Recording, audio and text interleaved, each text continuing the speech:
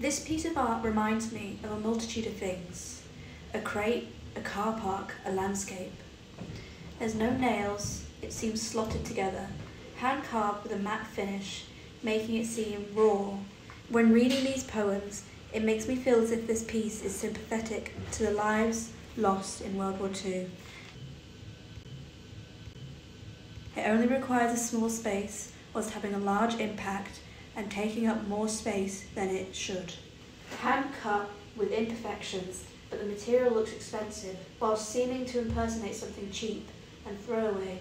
Could this be a memorial for the civilian lives lost, or could it be the soldiers' lives being memorialised? Could this be for those lost in transit to safety, those who travelled in the child evacuations from cities to countryside, or the soldiers crossing the borders in the trenches, or is it for all of them, an overarching memorial for all the lives lost and a memory of those who survived?